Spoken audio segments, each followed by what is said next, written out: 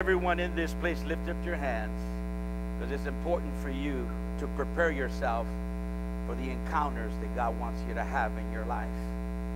I want you to say this prayer. Say, Lord Jesus, you are the King that's in our midst. My heart is open. I'm willing to put aside every mindset that does not agree with your word or your spirit. I open up, Lord, and I say yes to encounters. I need encounters in my life. I don't want to talk about what used to be. I want to talk about what you're doing now. Lord, in Jesus' name, release a hunger in my heart for more of you in my life. Come on, give him glory, give him glory. Hey. Oh,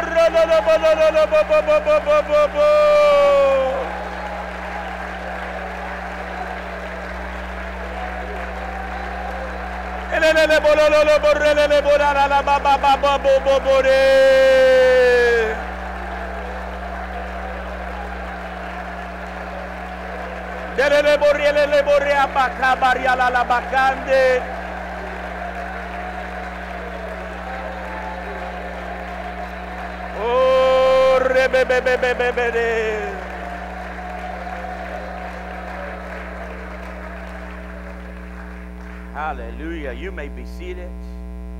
I want to minister this evening, spend some time with you on rising up in a new strength through God encounters. I was thinking about Pastor Art's sermon yesterday. You take away God and that encounter with Gideon in his life, there wouldn't have been no exploits. It took that encounter that he had with God. I think of Jacob, who was running for his life, literally afraid and wanting to send gifts ahead of time in order to appease the anger of his brother Esau, because he really thought he's as good as a dead man. And in the midst of that, and all the struggle that he had, there was an encounter that he had that Jacob will never ever be the same again. He wrestled with the angel of the Lord, and his name was changed no longer to Jacob, because he said, I will not let you go until you bless me. And his name was changed from Jacob to Israel. Encounters. You think about David before he faced Goliath. Before he could ever kill Goliath, he needed a God encounter supernaturally to empower him to take down the lion and the bear. Encounters are needed today more than ever. Can anyone say amen to that?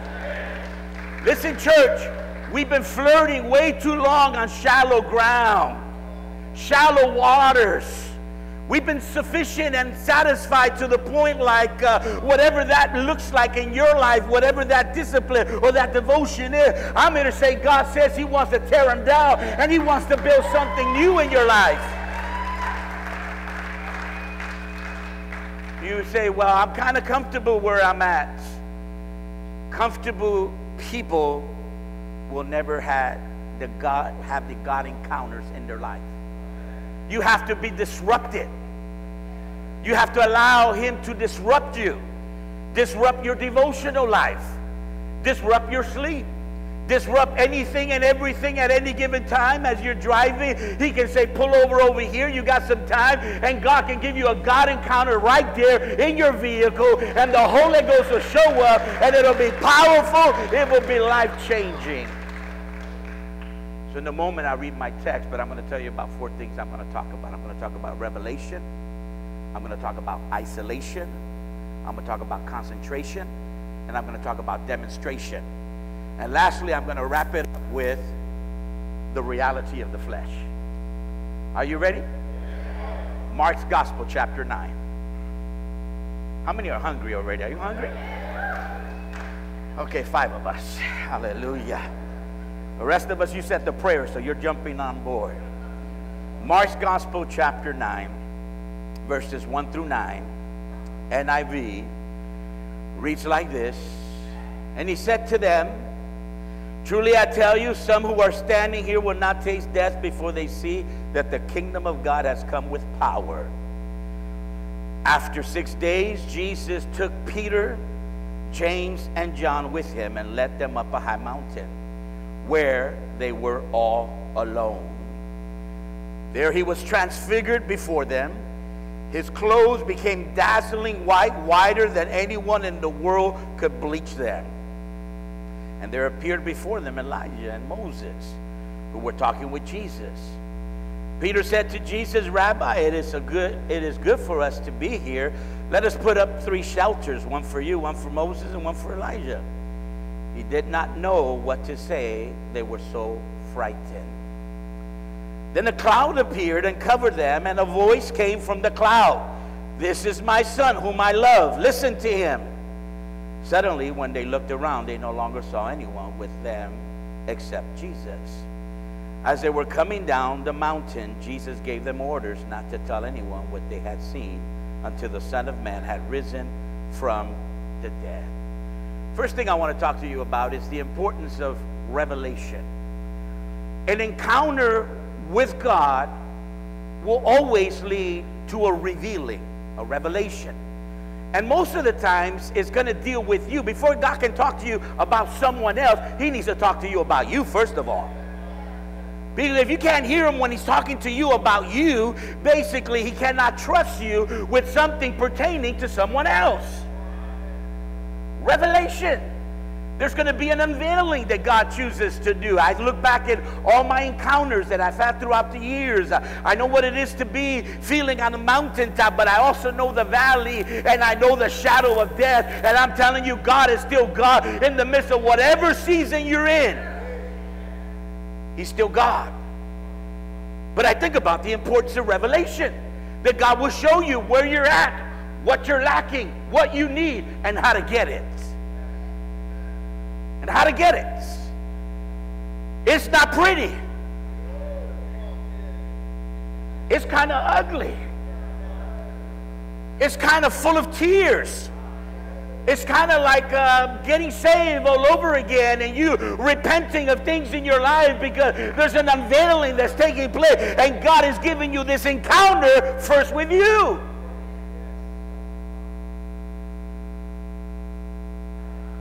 Why is that important? At least what I've learned is that before God can entrust you, he first has to reveal you. And it takes courage to face it. It takes courage to face it. Because man looks at the outward, but God really already knows us. He looks at the heart, right? The encounters in my life throughout the years, I tell you one thing after another, but I also understand that there are seasons that you can be walking under an open heaven. And all of a sudden, there are things that used to take long for you to see. God does it literally quickly. Within days, within a week, that took so long to see and that was being delayed. I remember years ago, we were in Africa, and I remember talking to Pastor Emmanuel, and he was telling me his experience of a vision. I had never encountered God and had the experience of having a vision.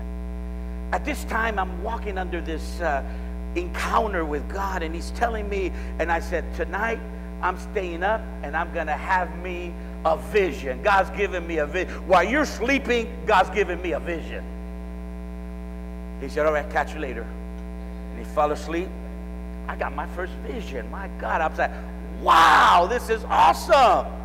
A vision. Never had a vision before. Didn't know what that looked like. Heard about other people having vision. And I said, I believe in it, Lord. Why don't I have it? But there's a sense of saying, okay, God, first he had to deal with me before he can entrust what he wants to reveal. And so by that particular time, I had already done everything I needed to do that God was revealing in my life and dealing with me in my life. And it prepared me for the more.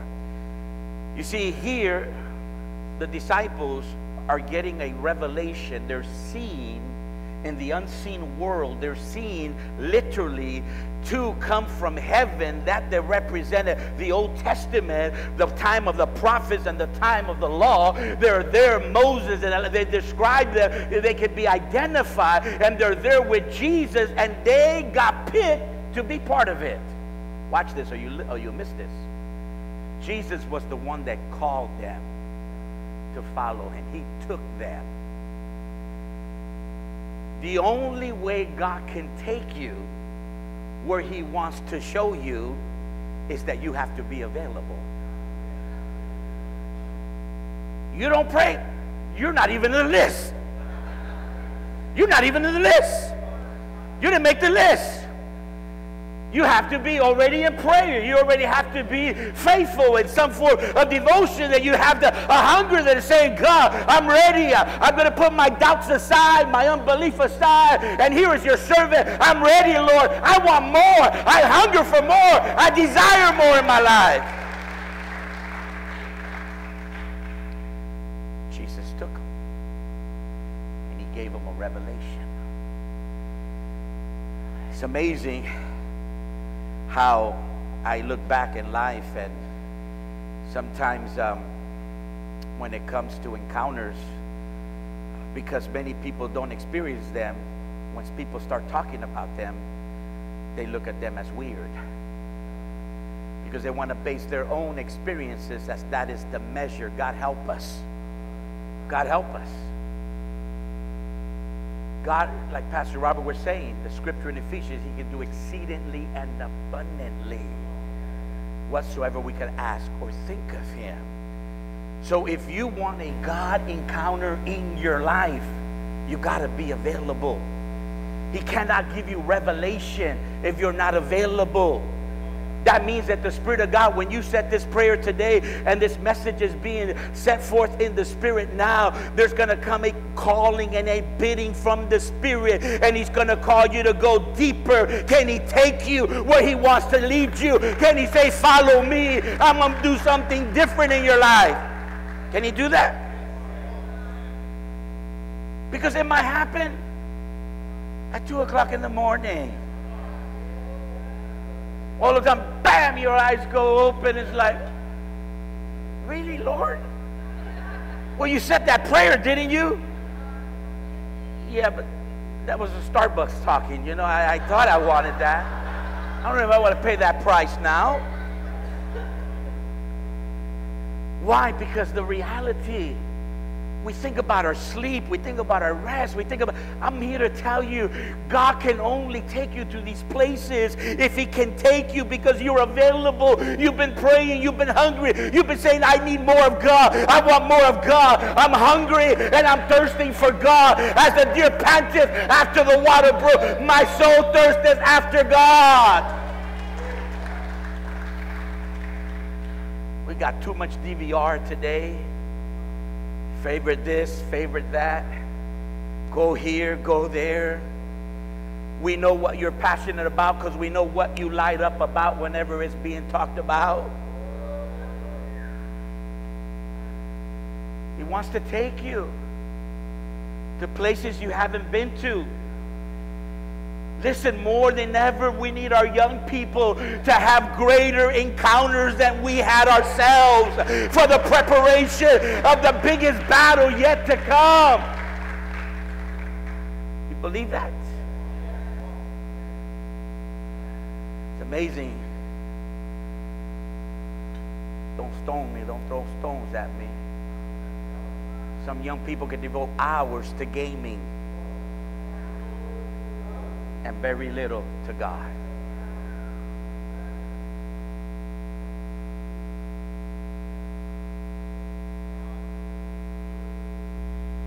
He can't take you unless you put your control down. Oh yeah, I'm pushing you tonight. I have to. I'm on a mission, man. I have to. I have to. Because what God is going to give you exceeds any game you ever did great in, any experience you ever been. What God's going to give you is going to be much better than you ever experienced with anything else in your life. you'll get hooked. And you start becoming a glory chaser. That's another sermon in itself. I'm going to leave it for another time. I'm going to leave it for another time because I got to finish this thing. What's the second thing? Isolation. I'm not talking about the isolation when people isolate themselves and they're getting all weird and they're going all strange, you know. But I'm talking about the isolation that when people want to fellowship, if the Spirit is bidding for something else, you don't have to advertise it. You just say, I would like to, but I'm kind of busy right now. You have to be willing to isolate yourself in those moments, in those seasons that the Spirit of God is bidding you and He wants to take you. While everyone else is playing, you're praying. Isolation. Are you with me? You see, that's the thing about the Spirit of God. He doesn't do it according to our timetable. He doesn't do it according to our liking. He says, you either want it or you don't. I got other people I can go with right now. It's up to you. It's up to you. I'm not going to fight. I'm not going to argue. I don't got time for that right now. There's other people that are praying, other people that are calling, other people that are pursuing me. I can easily visit them. Huh? And it'll pass you by. Imagine what could have been, but it wasn't, because He passed us by.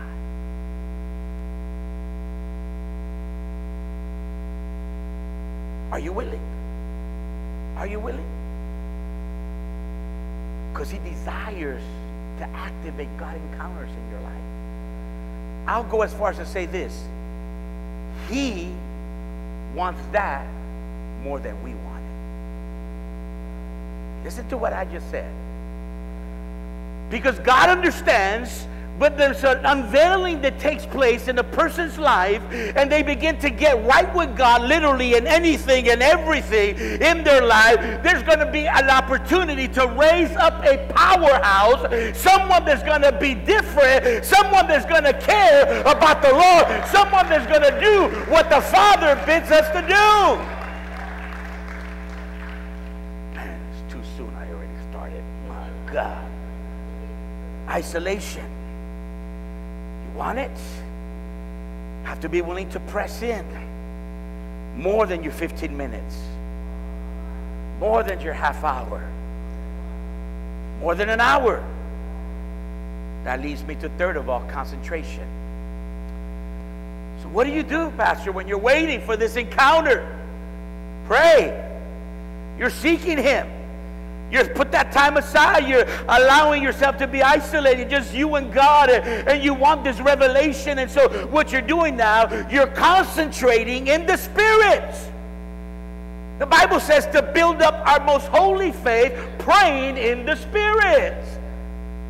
So you begin to pray in the Spirit. You press in the Spirit. And you press in, and then some understanding comes in. And you start praying in the understanding. And you press in further. And you press in further. And what happens is there's a concentration that takes place. And there's a breaking of all distractions. You start honing in, I call it. I call it, you start getting in the zone. And you know what it feels like when you hit it? Time has lost its meaning for you. And all of a sudden, you thought you were down for 15 minutes, only to find out it's been hours. I know for some of you it sounds like I'm preaching French. Because you say, I've never experienced anything like that. I know. That's why I'm preaching it. I know. Because God wants you to know there's so much more. Hallelujah. There's so much more available. There's so much more He wants to do. Why do we settle for religion? Why do we settle for the same old, same old? The calisthenics of doing church. As a young man in the military, I remember a hunger just being born in me. I'm a follower, you know. Some other person said, let's have a prayer meeting. I go, sounds good to me. I'm in. I'm in. Me and a few other converts were going out with a seasoned individual that's been saved a while, and he's calling a prayer meeting. Little by little, some of them started exiting out after 2.5 hours, but I'm still pressing in. I'm still believing God. I'm still hungry for God. I'm not giving up. I'm there, and then before you know it, an encounter took place. But it was only witnessed by 2 when it could have been witnessed by 4. What were we doing different? Nothing, man. We were just praying in the Holy Ghost, concentrating, seeking His face. Lord, I want to be like Jesus. Lord, I want to be your hands. I want to be your feet. I want to be your mouth. Now, what do we pray for? I need a car. I want a house. I want a wife. I want this. I want a bigger house. I want a better car. They're not evil in themselves, but they become, for some, the goal of their life.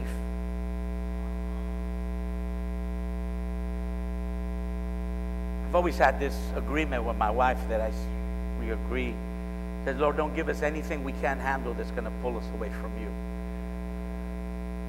Don't give us no blessing that's going to just kind of steal our hearts away, that we get caught up on the blessing and we forget the blesser. Concentration. It's not difficult. You go in there. I don't know how to start. Okay. Worship. Worship. Our body's the temple of the Holy Ghost. As we begin to worship, we begin to honor Him. We begin to cleanse ourselves as we're doing. There's a concentration that's taking place.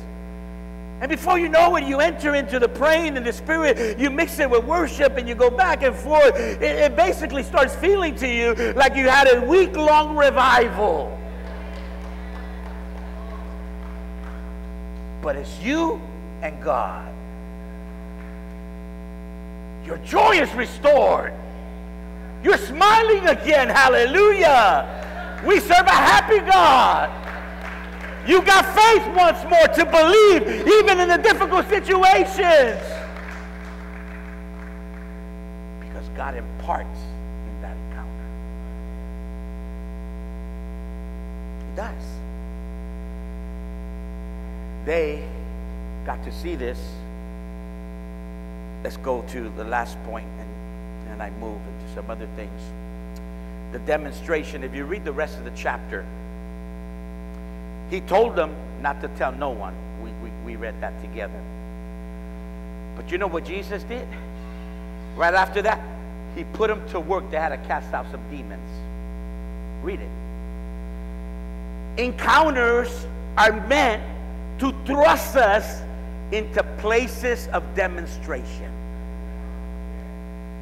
Encounters are not meant so that we can gather together, have a potluck together, drink coffee over our encounter, compare notes concerning our encounters. No, they're meant to empower you, to move you, to direct you in the demonstration of the Holy Ghost.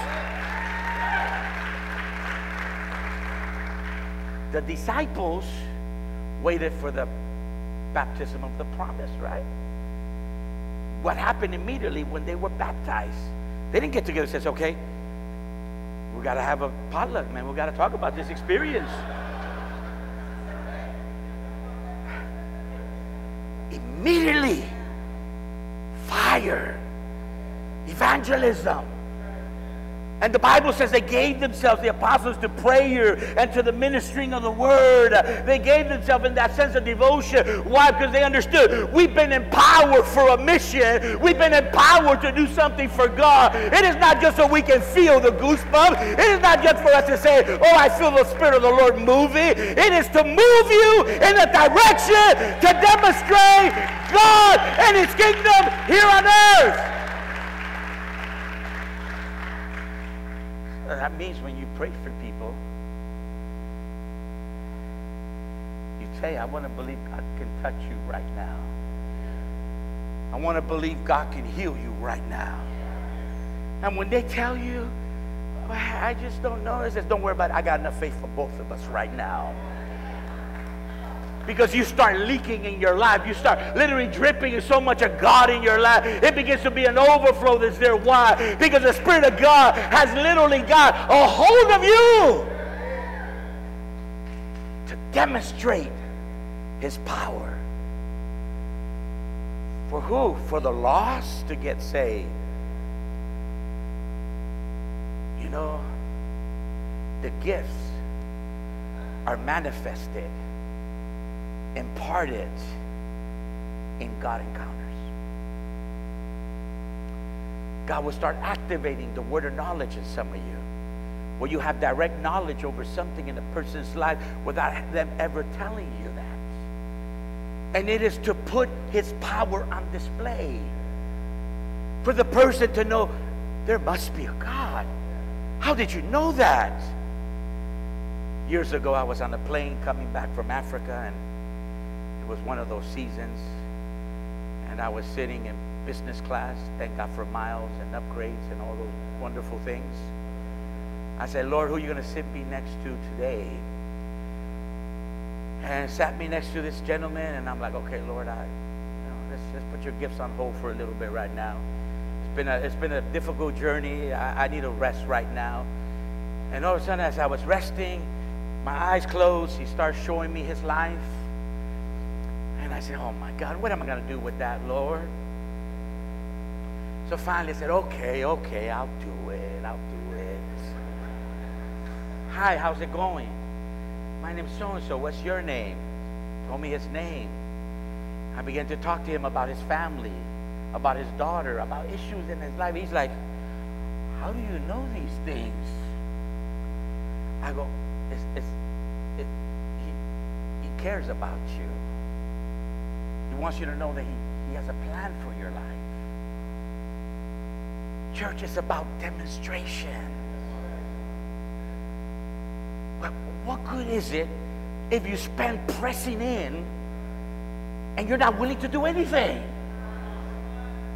I just want to bask in the glory. I just got my little move going on. This is what I do when He moves. When He moves, we have to move. We have to move. Demonstration. Believe that God can. Don't be afraid to ask that question. Can I pray for you for salvation? Some of us, we're so gun shy. I mean, when you have these God encounters, you literally feel like, man, I'm the mouthpiece of God right now. Hey, let's pray right now. And you'll have more yeses. Why? Because there's a time and a season for demonstration. Matter of fact, the workplace becomes the mission field. The moment they start seeing you come, they're going to start to go the other way right now. And God will give you favor. And they'll get saved. They'll get saved. So the Lord was reminding me as I was getting over and going over some things. As a young man, and some of you here, you're a young adult, you're fascinated with the supernatural. Listen to me very carefully. It's important that you listen right here. God is not looking for a fascination. He's looking for a transformation. As a young man, I was always fascinated. And I wanted to see his power on display. I got to see things. I remember being in outreaches and literally praying for someone, and the Holy Spirit literally knocked this person. Boom, they went flying. You can't even try to make that happen. But you know, the common desire in the midst of not just a few, but a greater majority was wanting more of God. We need a shift to take place in all our churches. I said we need a shift to take place in all our churches. And we'll sense it. There are times we sense it in the atmosphere as we're worshiping, and we can feel there's a shift that it's there. God says the time has come that I want to bring a shifting in the lives of my people, that they would understand their call to be glory carriers. That you don't have to wait for the church service. You're already primed up and ready to go, lock and load.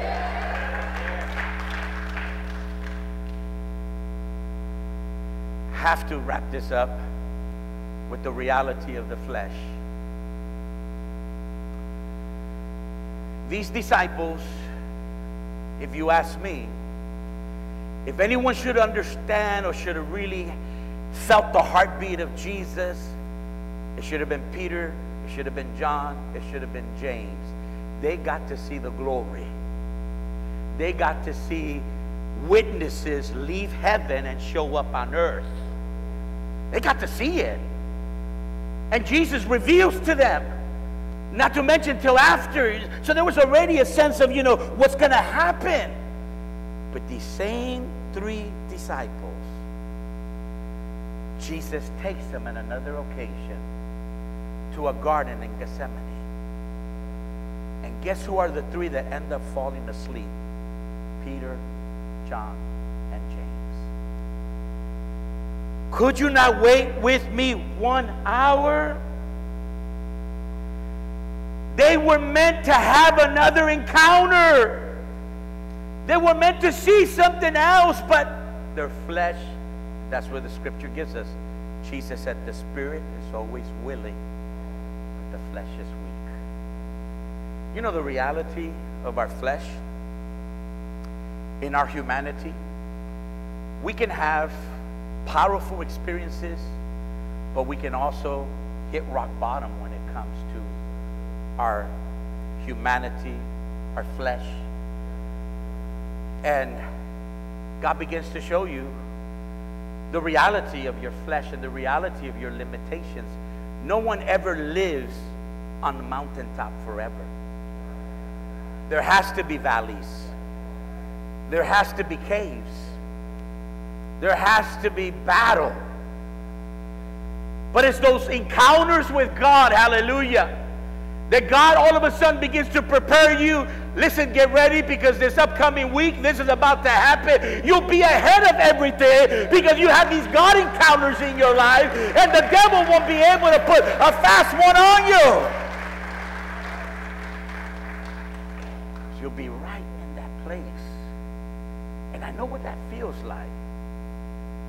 But I also know what it feels like to be so low because of the reality of the flesh. So far, so distant, even feeling somewhat illegitimate, like Pastor Art was talking about.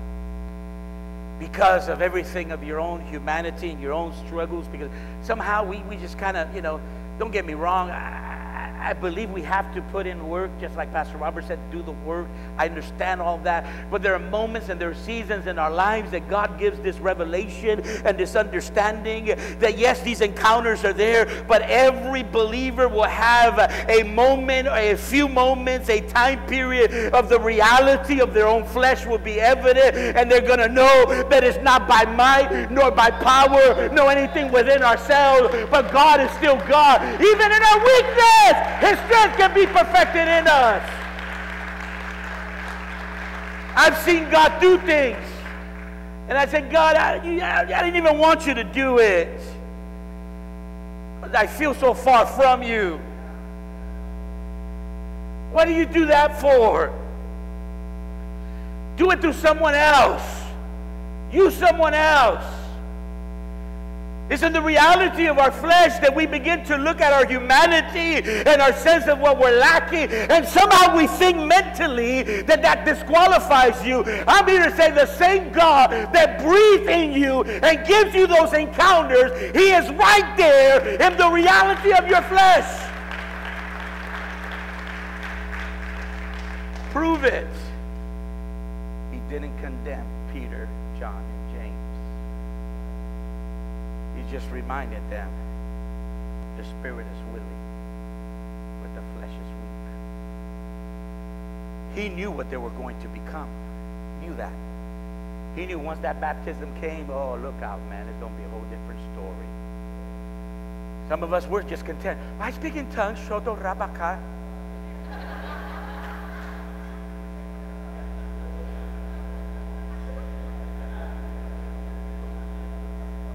Is that it? Is that your experience? Got baptized and I'm, oh, there's so much more. Church, I said there's so much more. I said there's so much more. So much more. I dare you to rise to a new strength through God. I dare you. Double dare you. Double dare you to let His Spirit lead you, take you. He's going to say, stay a while. Put your devotion aside, your own disciplines that you know. Just give me time right now. But Lord, what about I got to be up at this time and I got to go to work? Listen, supernaturally, God will empower you in such a way that 2 hours worth of sleep will be far greater than 8 hours. Listen to what I'm saying. Supernaturally. It doesn't make sense logically. It doesn't add up reasoning wise. You can't reason with it. But supernaturally, He empowers.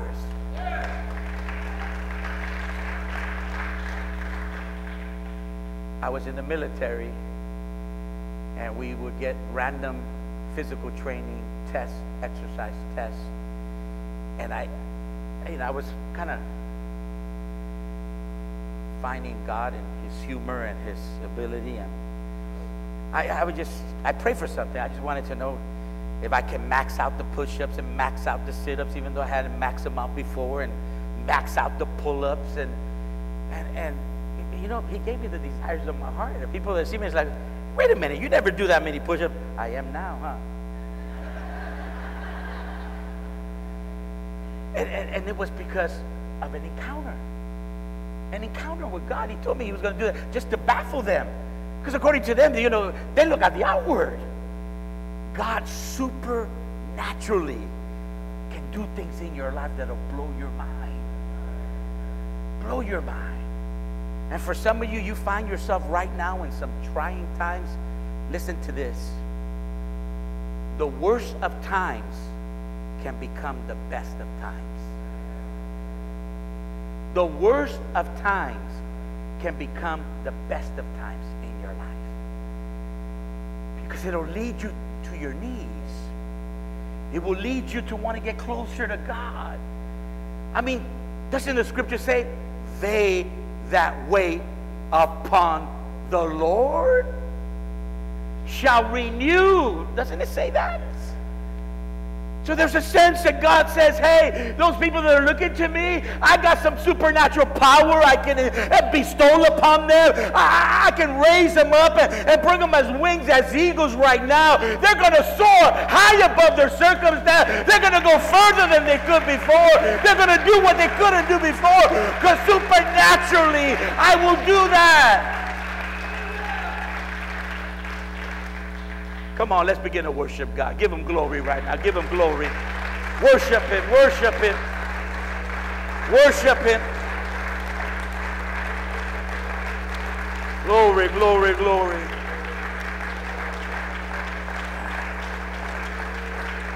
Hallelujah. Hallelujah. Hallelujah. Glory, glory, glory. Come on, everyone, stand to your feet. Let's worship God. Let's worship God. Come on, worship God.